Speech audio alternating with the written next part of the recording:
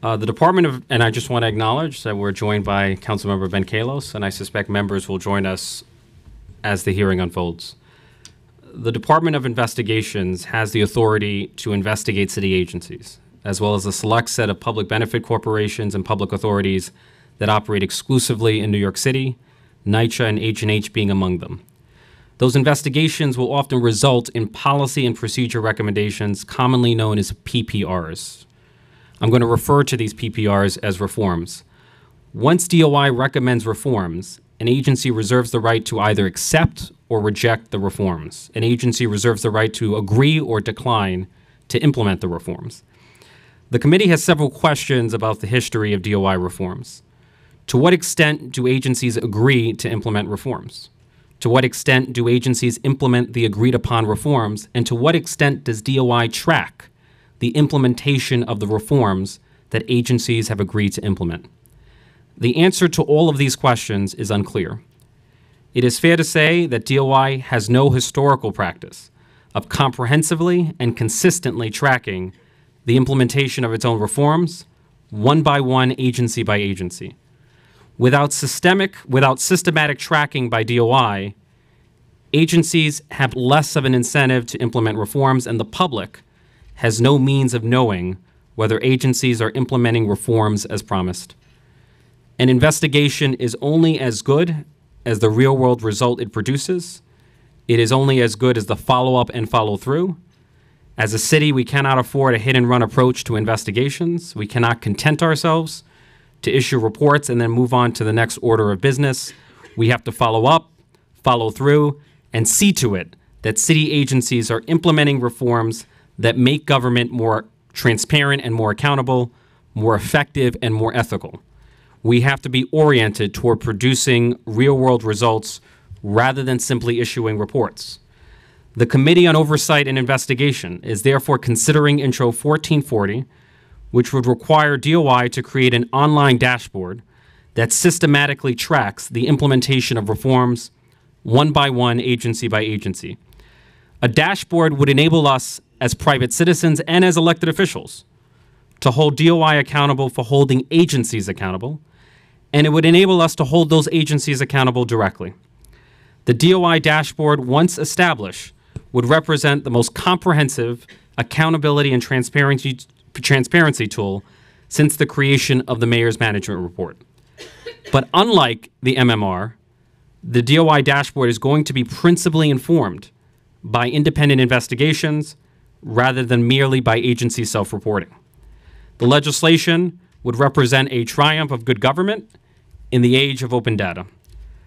The dashboard will tell us which reforms agencies have agreed to implement and whether agencies have in fact implemented those reforms as promised. What the dashboard will not do is assign a letter or number grade. Reducing the dashboard to a crude numbers game would do a disservice to the complexity of DOI investigations and the reforms that result from them. Not all reforms are created equal. Not all reforms are simple to implement. Some reforms are a matter of life and death, and some are simply a matter of paperwork. Context matters. The dashboard will provide a qualitative rather than a quantitative analysis that offers context. The purpose of the dashboard is not to shame agencies with letter grades like we do with businesses. The purpose here is to inform the public about the workings of their own government and to do so comprehensively and consistently.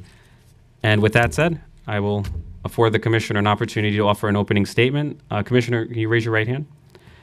Do you affirm to tell the truth, the whole truth, and nothing but the truth in your testimony before this committee and to respond honestly to council members' questions? I do. Thank you.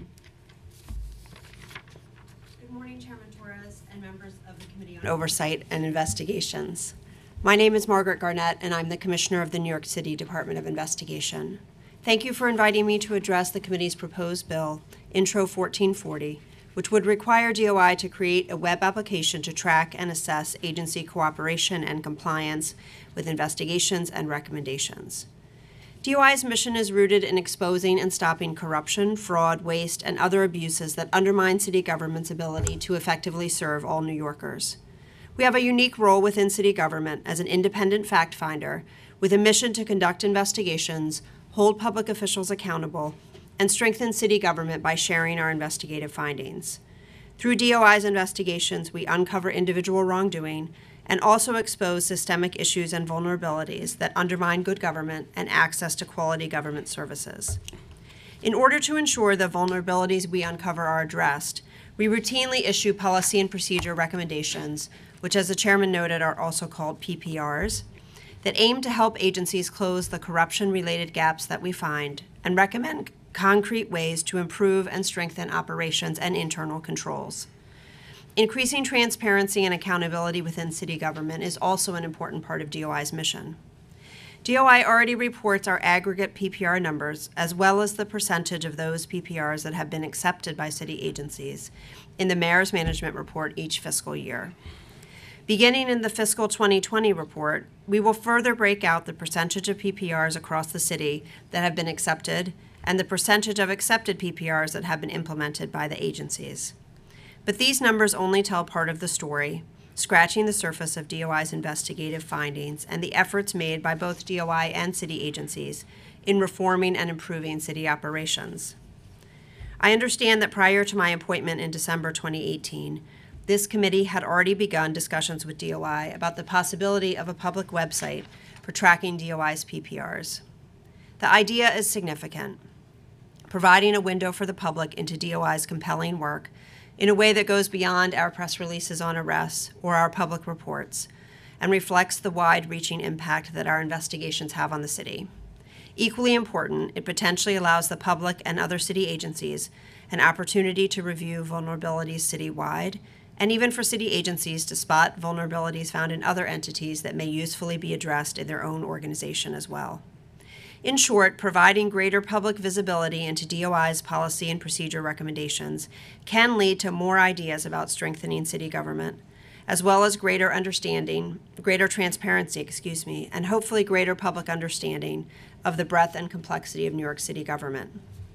Over the past 11 months, a team at DOI has been working hard to create a database model that ensures information on our PPRs is both accurate and fair. We have also focused on ensuring that any public database would create the appropriate balance between safeguarding sensitive information on investigations and the right of the public to know how their government operates. Moreover, as the chairman noted, all PPRs are not created alike. Some address relatively minor issues, while some address significant systemic changes. Some are more costly or difficult to implement, while others may require the approval or cooperation of other entities. In light of these complexities, we have thought carefully about the best way to present that context and to provide additional information on implementation, so that any database provides a comprehensive and fair picture of DOI's recommendations at any given agency. Because of these complexities, I would caution a database of PPRs should not be, and is not intended to be, a means to pit city agencies against each other or derive a score or grade for individual city agencies. Each agency's mission, operation, and challenges are different, and with few exceptions, PPRs are tailored to that agency and should be viewed as such. Our focus at DOI is to combine outstanding investigative skills, a high level of professionalism, and a deep knowledge of the specific work of each agency. We hope that the database, when it is fully operational, will provide a better understanding of the wide-ranging work that results from that approach and support greater civic engagement with how city government functions. DOI is currently working internally with a database prototype, and we are steadily moving towards a public platform that would include all of DOI's PPRs from January of 2014 through the present day. The process has been painstaking and arduous. On the data input side, we have had to ensure that information was correct and that DOI had the most up-to-date status regarding recommendations from dozens of city agencies and entities. On the technical and design side, we are working to ensure the database will be user-friendly, accessible, and functional. We have also engaged with our partners at city agencies to ensure accuracy and a presentation that effectively presents the context of each PPR. I believe we are approaching the final stages of these processes. We expect to unveil an effective, accurate database by the summer of 2020 and possibly earlier. As presently envisioned, the database would include the following fields. First, the date the PPR was issued to the agency. Second, the agency or entity to whom the PPR was issued. Third, the text of the PPR as issued. Fourth, whether the PPR was accepted. Fifth, whether the PPR has been implemented, and each of those would be yes, no fields. And finally, a field for the receiving agency's comments, if any. This last field will be populated from a menu of choices developed in consultation with city agencies and provides an opportunity for agencies to provide additional context about their implementation decisions. The database will be maintained by DOI and be accessible through DOI's main website. It will be a living database, meaning that not only will we be updating the database with new PPRs going forward, but also that I envision us finding ways to improve user experience and to provide more contextual information to the PPRs as time goes by. Last year, during my confirmation testimony, I told this council that in my decisions as DOI Commissioner, I would be guided only by what is in the public interest, with total fidelity to the facts and the law. Those have been the guiding principles at DOI as we have worked to refine and strengthen this database to ensure that it is accurate and that it provides a clear and fair picture of both DOI's work and the reforms taking place across city government. DOI's mission is fundamentally about protecting the public's interest in honest government.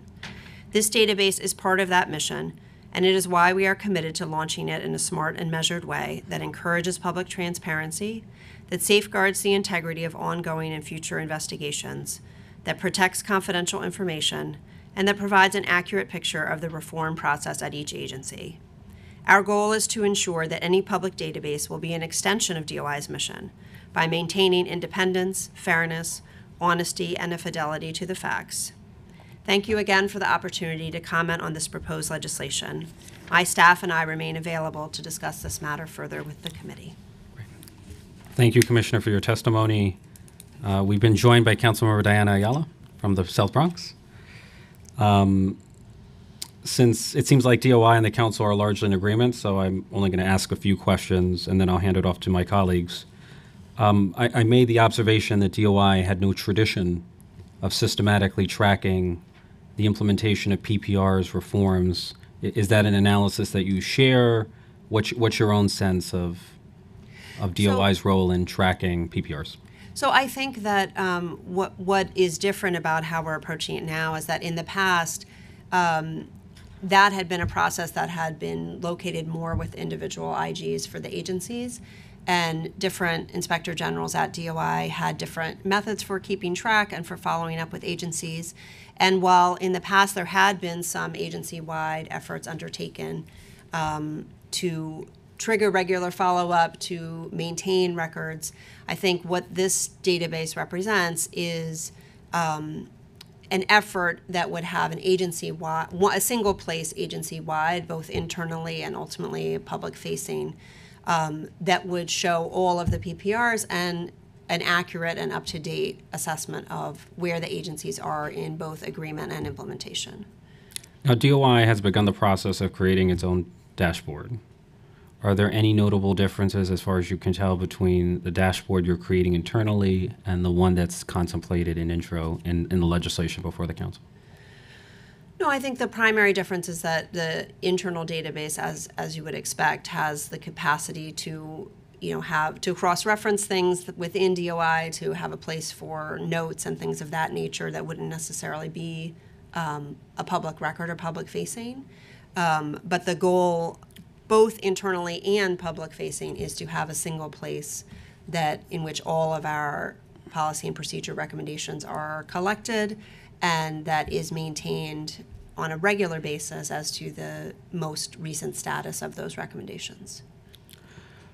The term accepting a PPR, or accepting a recommendation, is amorphous at some level, because I can accept a recommendation but refuse to implement the recommendation because of logistics or resources, or I can reject the recommendation because I disagree with your underlying investigative findings. There's a sense in which, even though one person is using the word accept and the other is using the word reject, there's a sense in which both are rejections because both represent a refusal to implement reforms that DOI has deemed necessary.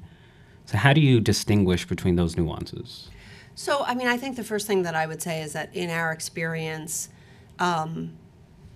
as a general matter and overall, I think the agencies engage with us in good faith on agreeing or rejecting, in that it has not been my experience in general that agencies agree just for superficial agreement with no intention to. But both of those examples can happen in good faith. You could. Yes. I can. Yes. I can accept your recommendation in principle, but I simply lack the resources to implement it. Right. And versus I disagree with your investigative findings, but both of them represent a decision not to implement the recommendation. Yes, and so I think the difference between agreement and implementation is why we proposed, and it's been accepted by the Mayor's Office for Operations, that beginning with fiscal 2020, historically in the Mayor's Management Report, the only consolidated number that we reported was the percentage of PPRs that had been agreed to by the agencies. And we didn't have a separate way of reliably tracking implementation across all of DOI. So beginning in the fiscal year that we're in currently, we are tracking and will be reporting the same percentage for agreed or rejected, but also a collective percentage for implemented or not implemented.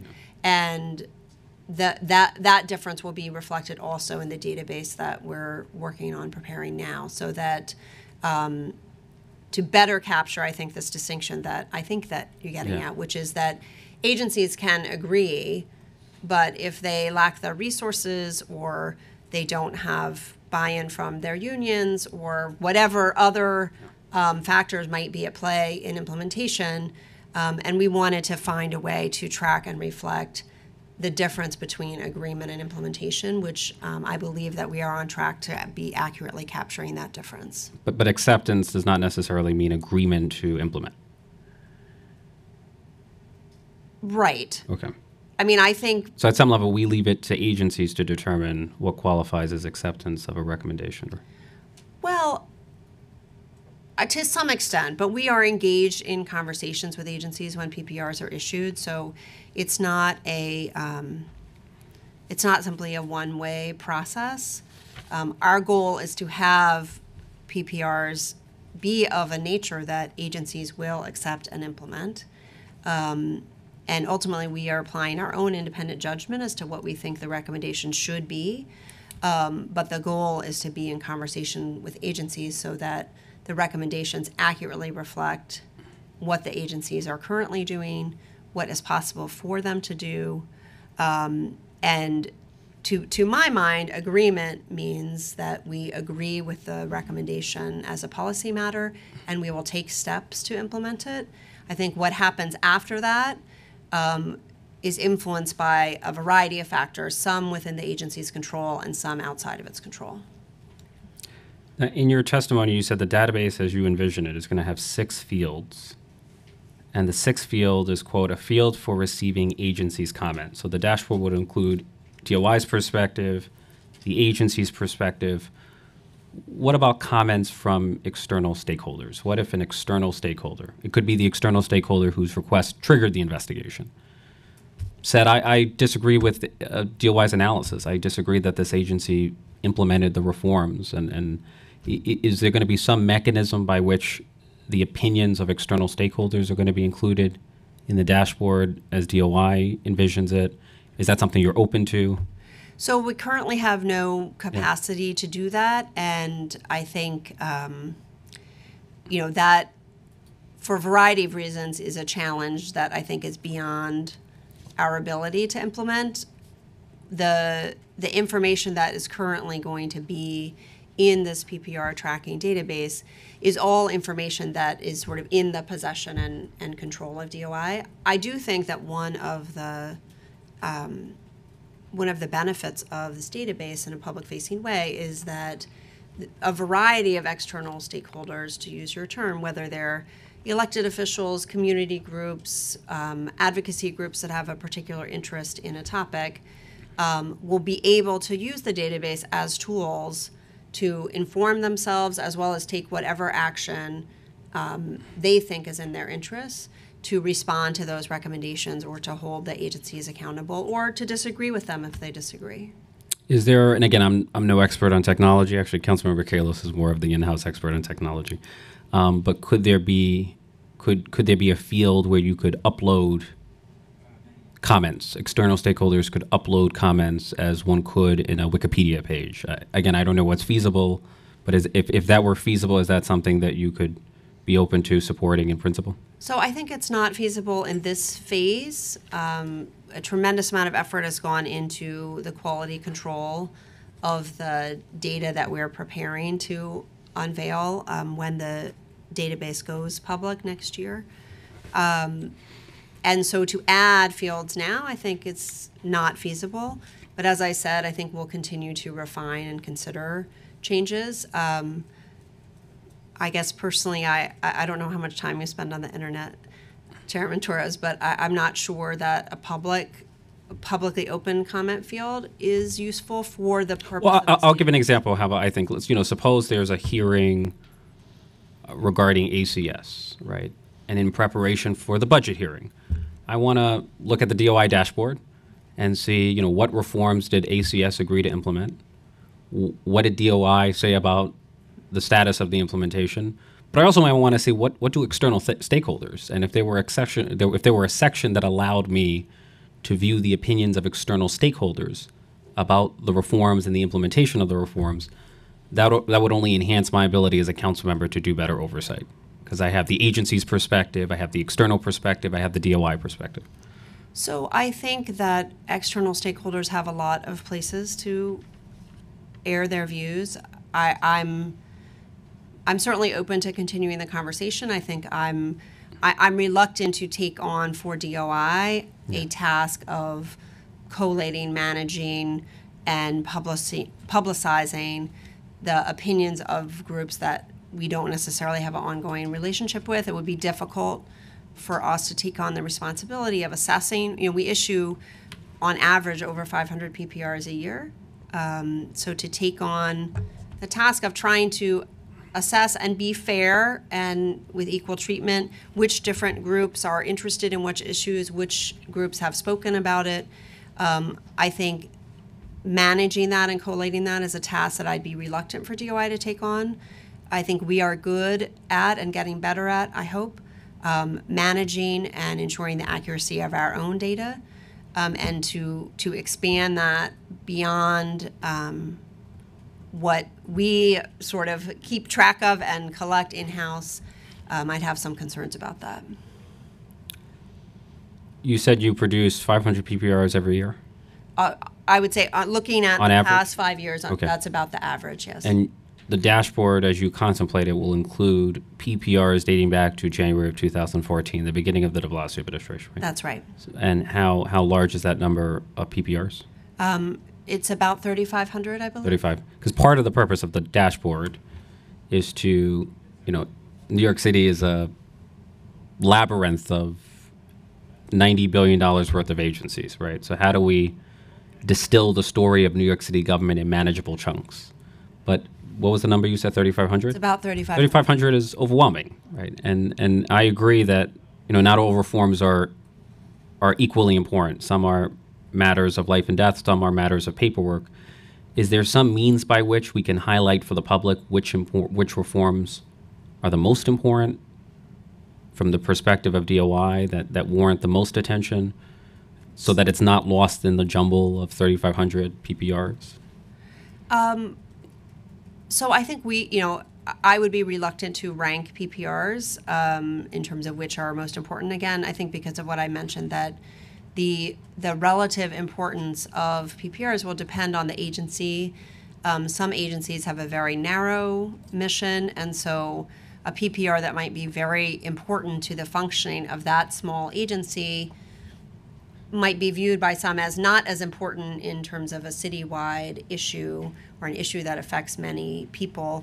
There are agencies that are on the front lines of public health and safety, other agencies that are doing important work, but that just doesn't have the urgency that ACS or corrections or the police department, just to take a few examples. So I think our goal with the database is to make information available in a way that is transparent and accurate.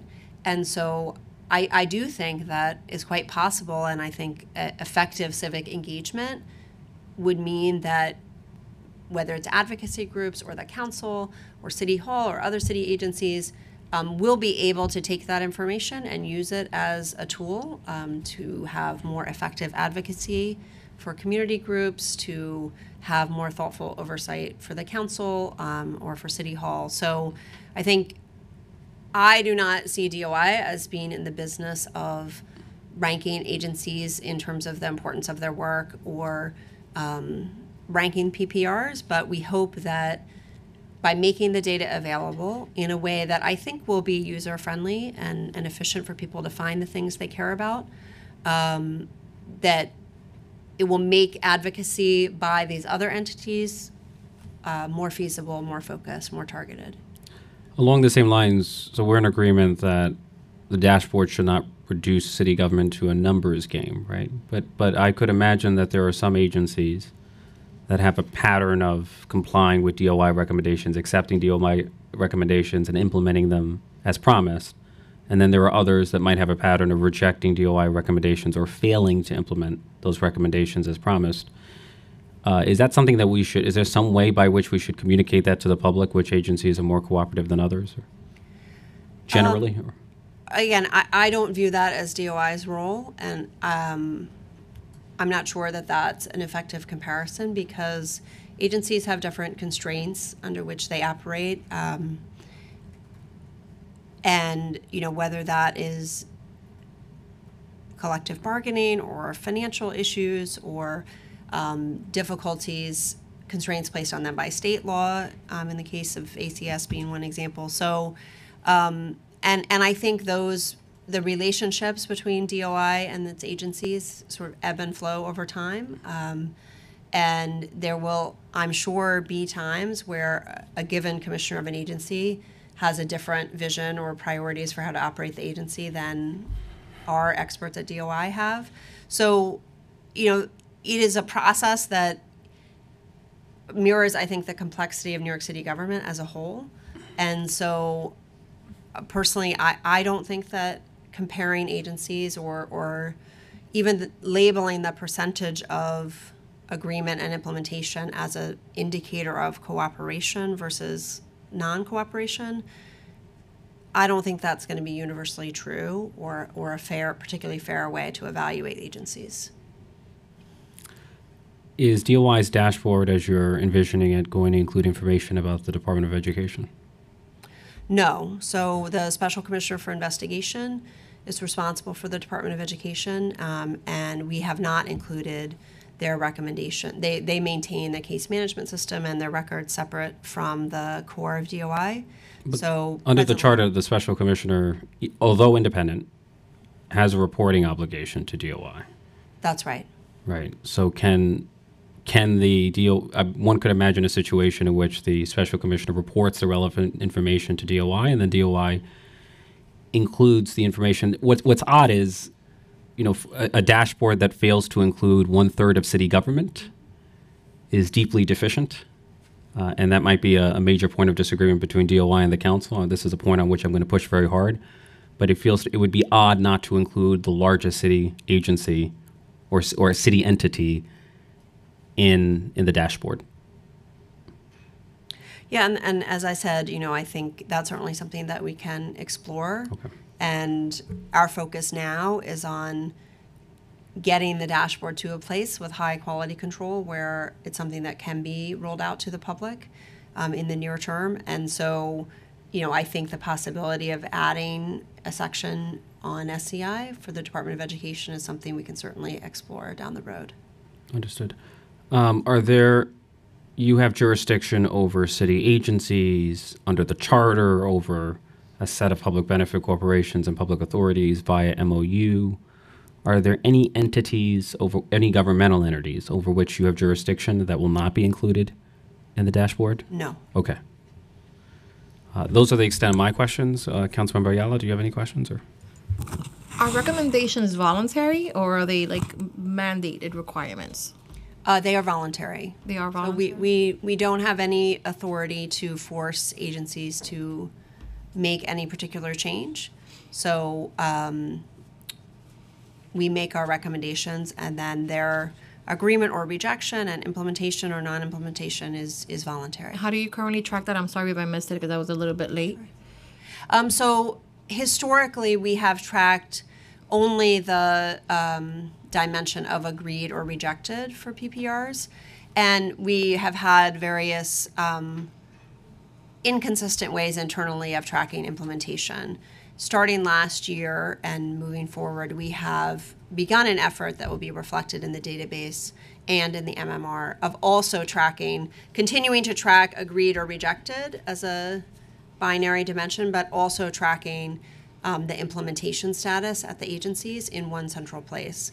So, so we will continue as a historical comparison the tracking of whether agencies have agreed to or rejected PPRs, but we also have begun tracking and will begin reporting on implementation, yes or no. So are PPRs, are those recommendations made after an investigation of an agency, after a complaint of an agency? How does that work? So our recommendations are based on our own investigations, and those investigations can begin in a variety of ways, referrals from the council, referrals from the agency itself, complaints from the public, information from city employees. So there's a huge range of ways that our investigations begin, but we base our recommendations on our own fact-finding that we do in the course of investigations, and those recommendations are made in writing to the agencies, typically in the form of a referral letter, which is a letter that goes to the agency head. If a complaint is serious in nature and you're making a recommendation, but it's voluntary, then how is that addressed? Does it just stay there? I mean, is it never rectified? I'm not sure I understand. If you go into an organization and there's a serious complaint that was made and that merited DOI becoming involved, and you made recommendations based on findings of that investigation, and they're serious in nature, but you're saying that the agency can voluntarily decide whether or not they want to take you up on those recommendations, then I just seems to be like a disconnect for me. I'm not sure if I'm understanding then what the procedure is. Yeah, so it's true that it is up to the agencies to agree or reject and to implement or not implement. I think historically, if you look, at the last 5 years is easy to assess because that's how far back the MMR reporting goes. Our acceptance rate overall hovers around 75%. So 75% of our total recommendations during that period, approximately, have been agreed to by agencies. And we don't have implementation numbers for that whole period, but I think one example of an agency where we have been tracking agreement and implementation separately is for the police department. Since the creation of the police department inspector general, the local law 70 mandated an annual public report that would track all recommendations from the beginning of that office and their current status of those recommendations with the police department. So I think that provides a good example of what. But if the information is not public, I think I get where Councilmember Torres is bill kind of would allow the DOI a little bit more teeth, right? And that we're holding people accountable, we're holding agencies accountable, because if it's voluntary, then there's no real incentive, to follow up on the recommendation. Well, this may sound naive, but I hope that all commissioners of city agencies share our goal of effective city government, and I think that the percentages of agreed upon recommendations are pretty high because our work is of high quality. And in general, I think most commissioners of city agencies want to improve how they do things, want to address corruption vulnerabilities, and I think that's reflected in the numbers. It is true that I think one benefit of this public-facing database is, as I said before, to give tools to advocates, to elected officials, to track issues that are of particular interest or concern to them, and use whatever other tools are available to hold agencies accountable or to have more complex, deeper discussions about the issues that are reflected in those recommendations. Do you have an idea of how many, what the percentages of recommendations that you've made to city agencies that have actually been implemented? So I can only estimate that at this point because we are still quality checking that data. But if on average the number of agreed to is around 75%, I would estimate that on average the implementation numbers are between probably 50 and 60%. Okay, thank you. Thank you. Well, the committee's been joined by Councilmember Powers. Councilmember Powers, do you want to ask any questions? Or okay, great. So I have no more questions, Commissioner, except to, I believe strongly that external stakeholders should have a voice, and I believe strongly that DOE should be part of the dashboard. And so those are principles that I want to advance as we negotiate the bill. I certainly want to make it workable for DOI, but I feel it's important that 1/3 of city government is included in the dashboard, and that external stakeholder perspective is as available to the public as DOI perspective and agency perspective. With that said, I have no more. Councilmember Kalman-Yeager, thank you for joining us. So with that said, thank you, Commissioner, for your testimony. Thank you. We will call up the second panel. Tawaki Komatsu, is that?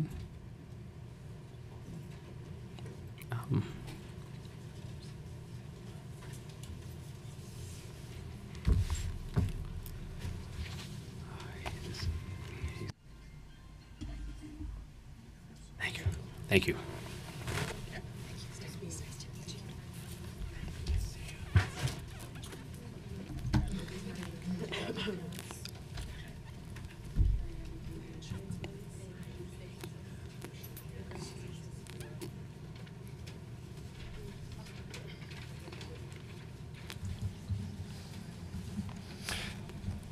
Hi. We have a 2-minute clock. Okay. And I would urge you to remain on topic to the extent that you can. I always am. I'm like you. After testifying to you on March 26, 2018 and March 26, 2019, and otherwise talking with you outside of City Hall, I have every reason to believe that you lied to me about commitments you made in relation to my testimony and otherwise shirked your legal and ethical responsibilities I by having not intervened on my behalf and those of other military veterans and New Yorkers whose interests my conversations with you have also been. So your testimony is irrelevant to the subject of the hearing. So. Excuse me, I have a First Amendment right to testify and you're violating that? You have no right to testify before the City Council. That's not. You have a right to speak wherever you want, but the council has rules, and if you refuse to comply with those rules, then we're done here. Thank you. No, we're not. You'll be defending my federal lawsuit. Thank you. Can the committee open? See you later, asshole. Huh?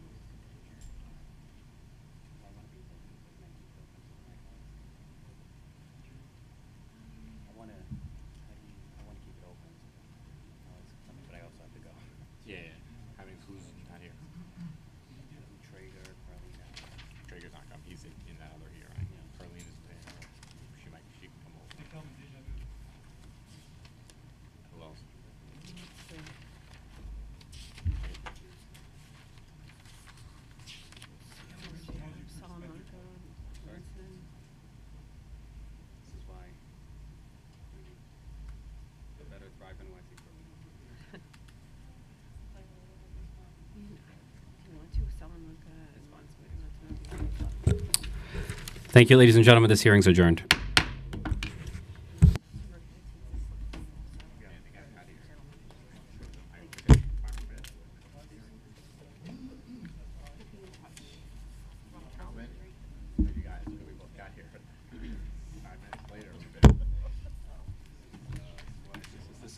This demonstrates the failure of Thrive NYC.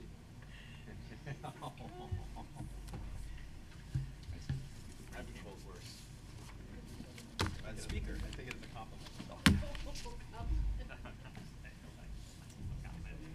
One of my opponents planted that.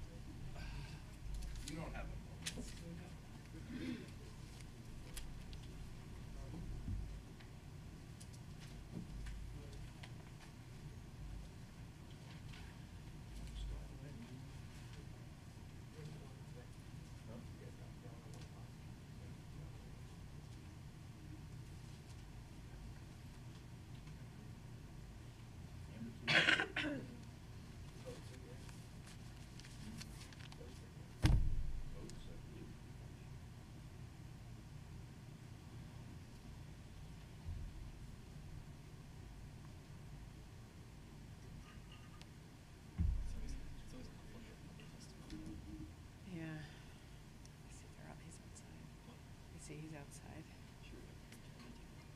He was asking to keep it open. He was asking about keeping it open to have some other people arrive. But there's nothing to vote on, so I mean, just to register their attendance. Yeah. So then before he adjourned it, and then we were talking. Councilman Powers was saying like 2 of them are not coming, so there were 2 left. I was like, I don't know. What was it for? Yeah, 2, but 2 weren't coming. Aren't coming because the councilman knew that they weren't. So Lanceman and Salamanca were the only ones that we weren't sure about. So he didn't hear that they were.